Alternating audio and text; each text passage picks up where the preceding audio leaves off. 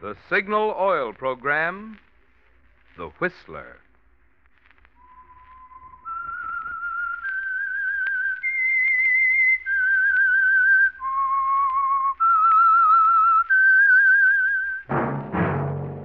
That whistle is your signal for the Signal Oil Program, The Whistler.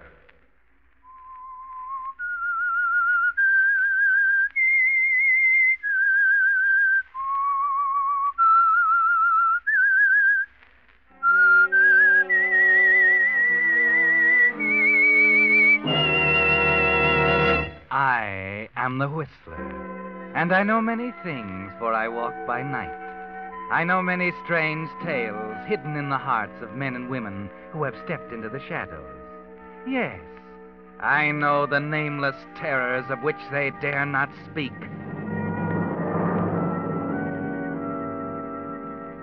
Yes, friends, it's time for the Signal Oil Program, The Whistler. Rated by independent research, the most popular West Coast program in the history of radio. In gasoline, you know, it takes extra quality to go farther. And Signal is the famous Go Farther gasoline. So look for the Signal circle sign in yellow and black that identifies Signal service stations from Canada to Mexico. And now the Whistler's strange story. The Lady and the Knife.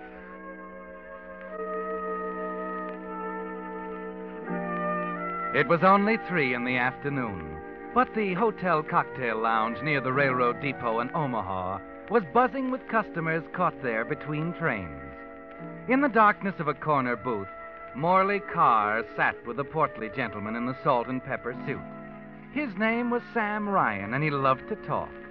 Morley, on the other hand, loved to listen. Yes, in his kind of business, he often found it profitable to strike up an acquaintanceship with an overindulgent stranger in a bar. And the minute he saw the man in the salt and pepper suit, Morley smelled money. China? Do I know China? Listen, mister, I know China like the palm of my hand, from Beiping to Hong Kong. Spent a lot of time there, Sam? 6 years. Been fired off of every English-speaking newspaper in the Orient. Here you are, gentlemen. A pair of tall ones. Great. Tell them to get working on 2 more. That'll be $1.20. Oh, here, let me get these. No. This is my party. Here you are, waiter. Keep the change. Oh, thank you, sir. Oh, you shouldn't have done that, Sam. It was my round. Oh, forget it. I like you, pal. I like the way you talk. Like the way you wear clothes. If I had the crust, I'd offer to buy that overcoat you got on. Oh, really? Yeah, where'd you get it? Got it in London. I thought so. I could pick that check out of Times Square in the rush hour. Well, tell me, what are your plans from now on, Sam? What are your plans now, Sam? Retire. Oh, well, that takes money. Yeah, I got it. Right here in my pocket. Yeah? Funny, isn't it? I beat my brains out for 20 years in the newspaper business and never made a dime. Then, bingo, my card comes up. And old Sam has the key to $250,000 in his pocket. $250,000? Sure. It's just like the song. Let me see. How does it go? I'm always chasing rainbows. Oh, yeah, I remember that. Watching clouds drifting. I don't feel so hot, pal. Oh, you're okay, Sam.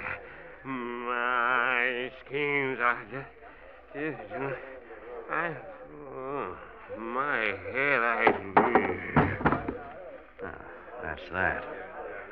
Waiter. Yes, sir. Help me get Mr. Ryan upstairs to his room. Looks like the party's over.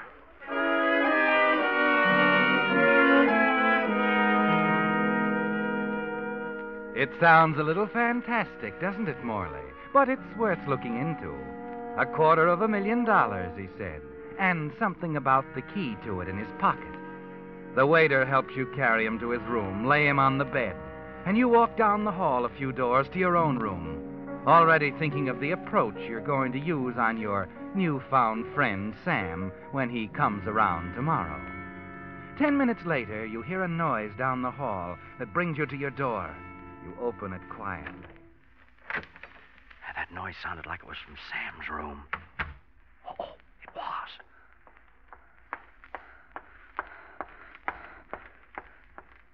A girl leaves Sam's room, passes close to you as she hurries down the hall. You get a good look at her. Black hair, a pretty face, but hard. As soon as she turns the corner, you run down the hall. Sam's door is still unlocked. He's still on the bed, Morley, right where you left him. But now there's a knife in his back. A second later, you see the reason. His inside coat pocket, the one he patted when he talked about the key to the $250,000, is empty.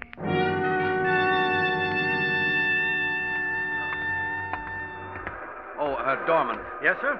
I'm looking for a young lady, black hair, in a fur jacket. Did you see her leave? Why, yes, sir. She got into a taxi only a minute ago. Taxi, huh? Which one? Do you know the driver? I don't know his name, but this is a regular station. He ought to be back in a few minutes. Oh, thanks.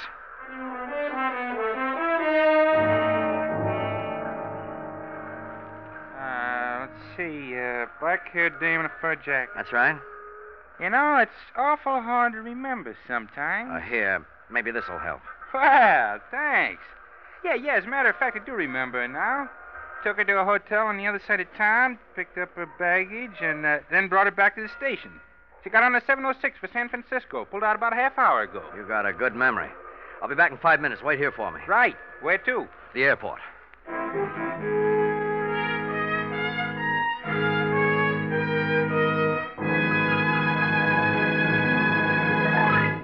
With the prologue of The Lady and the Knife, the Signal Oil Company is bringing you another strange story by The Whistler. But now, since this spring marks the 25th anniversary of the founding of Signal Oil, I've looked up some facts which I think will surprise you as much as they did me. Did you know that 25 years ago, here in Southern California, regular gasoline sold for 23 cents per gallon without any taxes? On the other hand, in 1940, regular gasoline sold for only 18 cents per gallon, and that price included 4.5 cents per gallon of taxes, which had gradually been added. So the price of the gasoline itself, without the taxes, had actually gone down almost one-half. All right, now what about today's prices? Since 1940, items in the cost of living have climbed 53%. Get that, 53%. Compared with an increase of only 13% in the retail price of gasoline since 1940. And I might add, the gallon of Signal that you buy today is a vastly superior product, the finest gasoline ever offered to motorists without extra cost. So when you drive into your Signal gasoline station and say, fill her up, remember you're not only getting the tops in gasoline quality, you're also getting one of the most remarkable values that your dollars still buy today. And now back to the Whistler.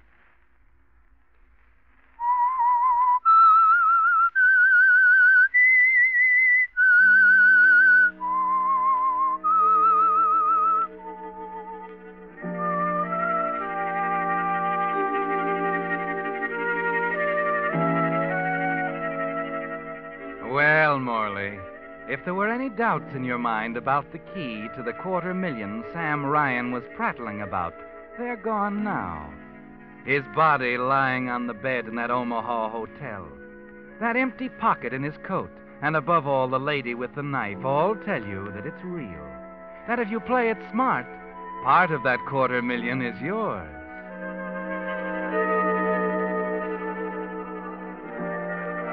That's why you're standing in the terminal in San Francisco now, as the passengers from the 706 from Omaha come down the ramp. A minute later, you see her. Follow her to a cab and hear her direct the driver to a hotel on Eddy Street.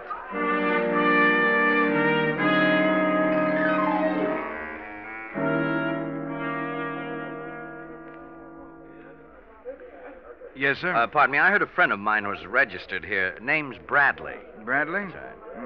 Here, I'll check the register. Oh, don't bother. I'll look. Let's see now. Smith, Anderson. Well, I guess he's not here. Thanks. Not at all. Lucille Lacey, room 402. The last name on the register, Lucille Lacey. The lady and the knife. Directly across the street, there's another hotel. A small one, a little ragged at the edges. You get a room at the front of the building where you can keep an eye on the entrance of the Brighton across the street. And during the next few days, you follow Lucille Lacey everywhere. But it's not until the fourth day that she makes a move that means something. A pawn shop on 3rd Street, run by a man you know, a man named Cardoza. You wait in the store entrance until you see her leave, then walk across for a word with him. A furtive, cautious man with a nervous habit of doodling on a scratch pad as he talks to you across the counter. Little bit like old times, Morley, having you back in town. Just passing through, Cardoza. How's business been? I'm getting by. Just getting by? That's all. You looking up all your old friends? Oh, no, I'm here on business. Oh, big? Yeah. When? Well, I don't know yet. Can you take care of me? Maybe I ought to know more about it. Maybe I'll leave it there for the time being. Well, so long, Cardoza. Don't take any wooden diamonds.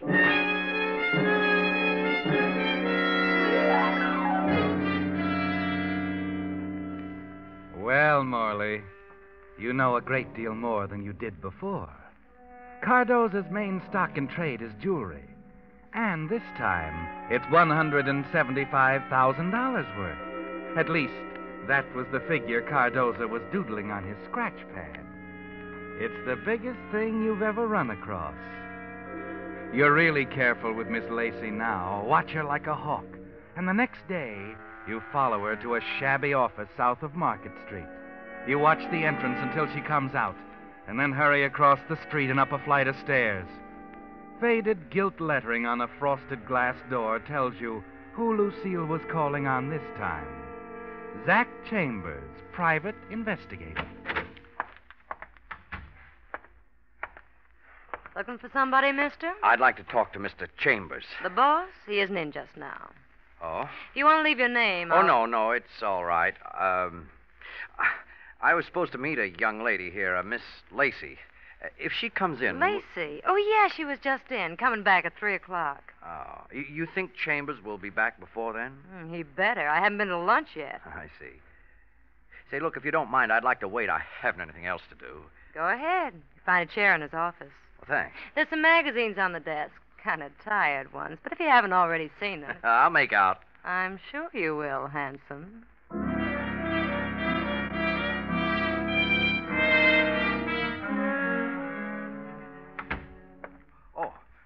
Mr. Chambers? That's right. My secretary tells me you've been waiting a couple of hours. Uh-huh.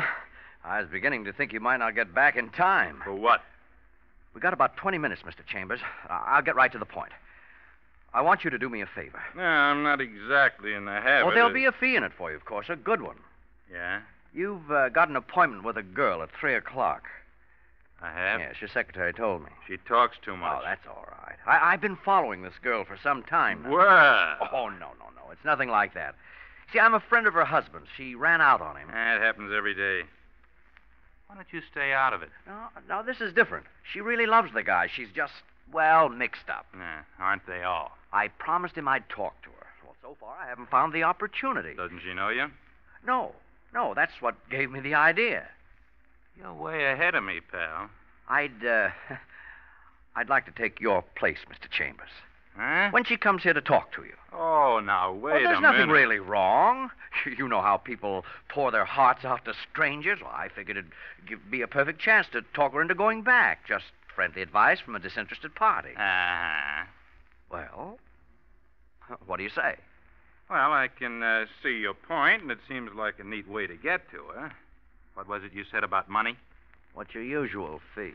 $20 a day in expenses. Only This is a rather unusual case. Shall we make it 50? Yeah, let's. What do I do? Where's your secretary? Out to lunch? All right, keep her out. And stay away yourself for a couple of hours. Oh, where can I hang my coat? That closet in the corner? Ah. $50 for doing nothing. That's not bad. Of course, there isn't a chance I won't get... You come back at 5. I'll give you your money then. That is, if she keeps the appointment. Okay, pal. Oh, one more thing. Yeah? You're a very interesting liar.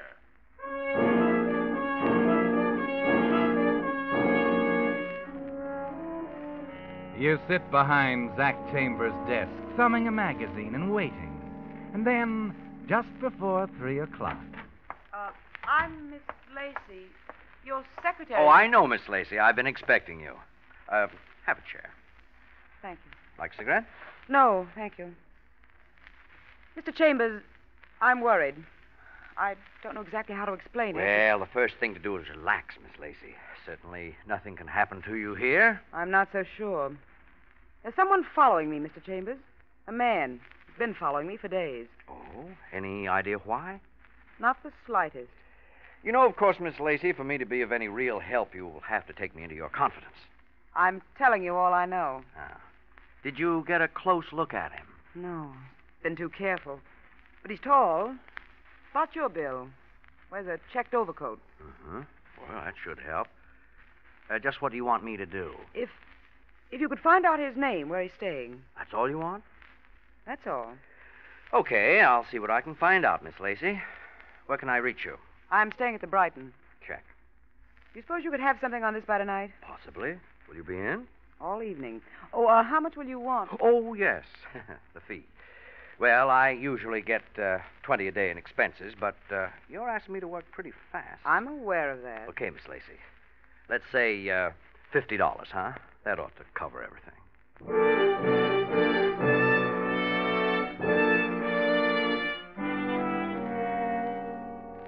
20, 30, 40, $50. Okay, pal, all here. How'd you make out? Oh, we had a nice talk. It's like I told you, she's just a confused girl. Oh, sure. Well, I'll be running along. Thanks for the cooperation. Thanks for the fee. Hey, wait a minute. You forgot your overcoat. Oh, yeah. Say, you like that coat, Zach? That's a knockout. All right, it's yours. Huh? The lady, she doesn't like it on me.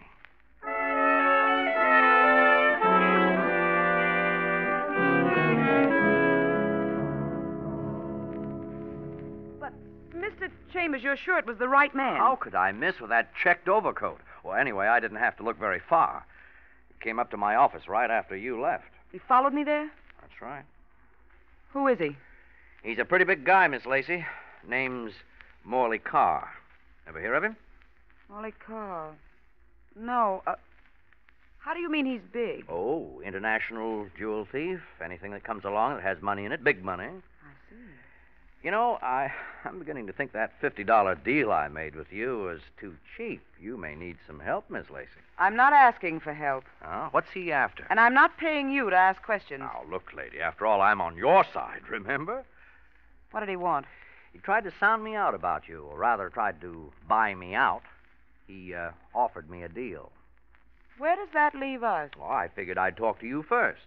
Of course, he's coming back. I'll have to tell him something. You can tell him you're not for sale. Oh, but I am. You don't have to tell me how big this is with Carr in it. I know it's big. Too big for anyone to handle alone. You might as well admit that to yourself right now. Maybe you're right. Yeah. Have we got a deal? Well, something has to be done about Carr. Why don't you leave that to me? No. Oh, just give me some time. I've got to think. When's he coming back? Tomorrow night. Wednesday. It's got to go one way or the other before Thursday morning. Why? Never mind why. I think you better go now. I'll get in touch with you. Okay. Oh, mind if I take this paper along? I haven't read it. I'm through with it. Okay, thanks. Well, so long, boss.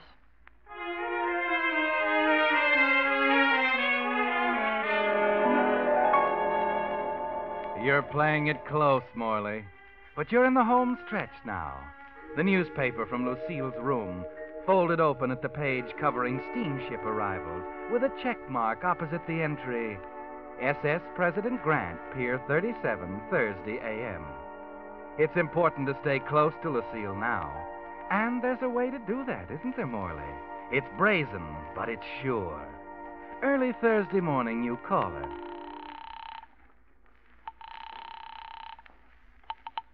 Hello? Miss Lacey? Yes? Zach Chambers. What do you want? I just called to tell you not to think too hard. I took care of the man in the checked overcoat. What? Just that. So don't worry about him anymore. What did you... Hello? And that's what Gertrude Hello? said, Julie. But that's perfectly silly, Donald. I didn't say any such thing. What's wrong? Operator, I was talking to... I'm sorry, sir. I'll reconnect you. Hello? Hello, Mr. Chambers? Yeah. Somebody cut in on us. Did you hear what I was saying Pick it, about... will you? Not on the telephone. Oh, but who's going to know? I said never mind. I want you to come over here right away. Sure thing, boss.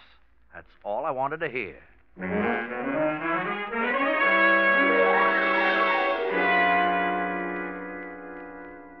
You shouldn't have been so careless on the telephone, Mr. Chambers. Why not? Who'd have any idea what I meant? I might have been talking about a Fuller Brush man. But you weren't. Oh, well, let's forget it.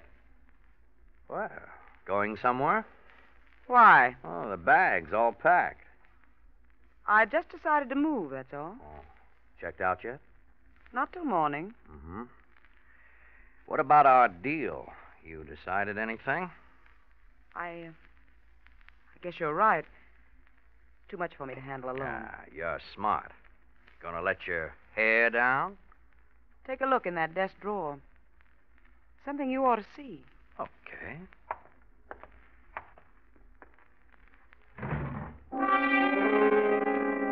And you see it the minute you open the drawer. Sam Ryan's wallet. And on top of it, a baggage claim check stamped SS President Grant. You smile. Glance up at the mirror over the desk, just in time to see her raise her arm behind you, a knife in her hand. Oh, no, you don't. Oh, me, you oh. Not a chance, you little... Always a knife with you, isn't it, baby? Always a knife.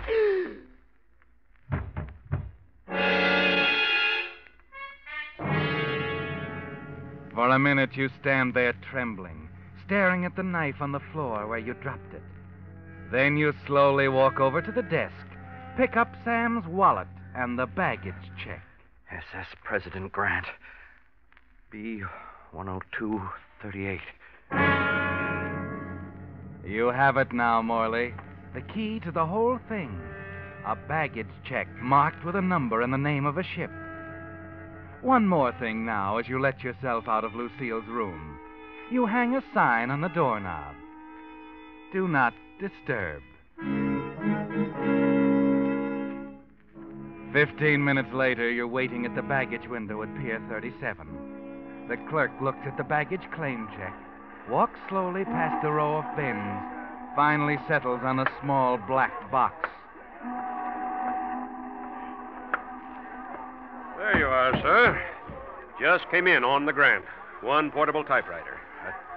Typewriter? It's yours, isn't it? Oh, let me look at that check again. B-102-38. Yeah, that's right. Thanks very much.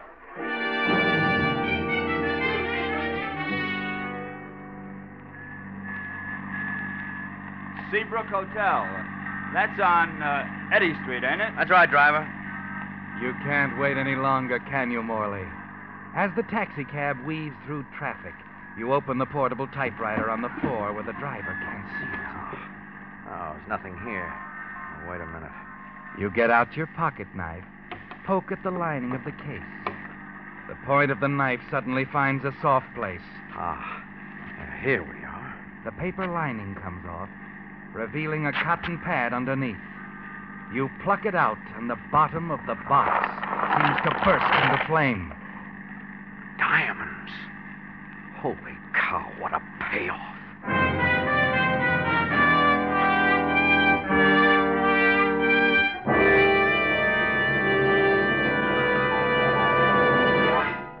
The Whistler will return in just a moment with a strange ending to tonight's story.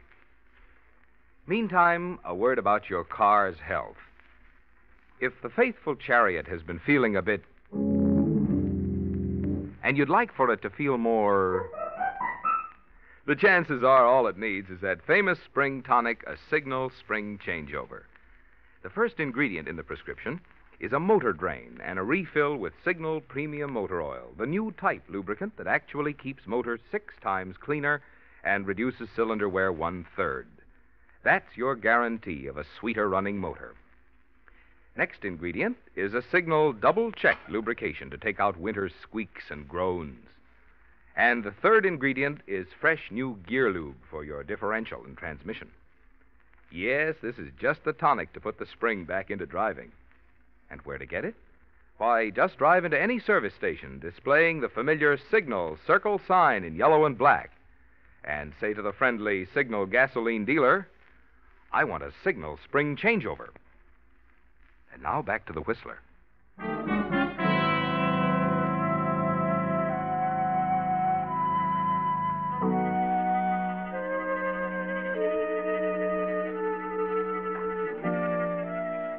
Well, it began with a hunch, didn't it, Morley? With a solid, sure feeling that the man in the salt and pepper suit back in that bar in Omaha had money. And it paid off on a dock in San Francisco when a baggage clerk put a fortune in smuggled diamonds into your hands. As the cab pulls up in front of your hotel, you know the important thing now is time. That you have to be out of town before Lucille Lacey's body is discovered in her hotel room across the street. The lobby is almost deserted when you enter. A tired-looking gentleman is reading the paper in a chair near the window. And the clerk, as usual, is wrapped up in his True Detective magazine. 308, please. Oh, yes. Oh, say, get my bill ready. I'm checking out in 10 minutes. Just a minute. Brady? Yeah? This is the man, 308. Huh? What are you... Keep your hands on the counter. Take a look, buddy. Headquarters. Look, I don't know what this is all... This is the guy who made the call? He scared the operator out of her wits. I had to send her home. Operator? That telephone call you made a couple of hours ago. Got kind of gabby, didn't you? Something about taking care of the guy in the checked overcoat? Oh, that. Yeah, that. Why, it was only a gag, officer. I was kidding her, you see. You got a queer sense of humor. Zach Chambers was found in an alley this morning. What? With a knife in his back. Know anything about it? A knife? Say, now, And what... he was wearing a checked overcoat. The papers hit the streets an hour ago. Now, listen, officer, I don't know anything about it. Well, when I called her, I was kidding, don't you see? Who were you kidding? A lady lived right across the street, room 402. Made a note of it right here in the register. Oh, now, listen, you got to let me explain. I had nothing to do with it. We'll get to that later. Later? Yeah. At the moment, I want to see how your girlfriend took the joke about the guy in the checked overcoat. No, now, wait a minute. You can't... Come on, mister. Let's go over and talk to the lady in 402.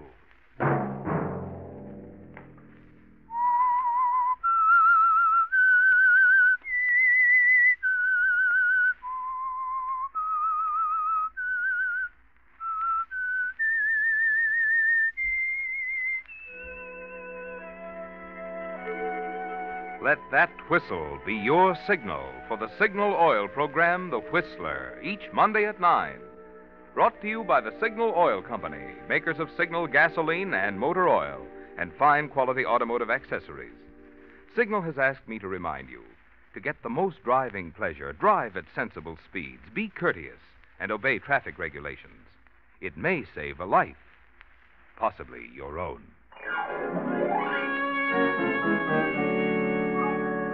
Featured in tonight's story were Joseph Kearns and Betty Lou Gerson.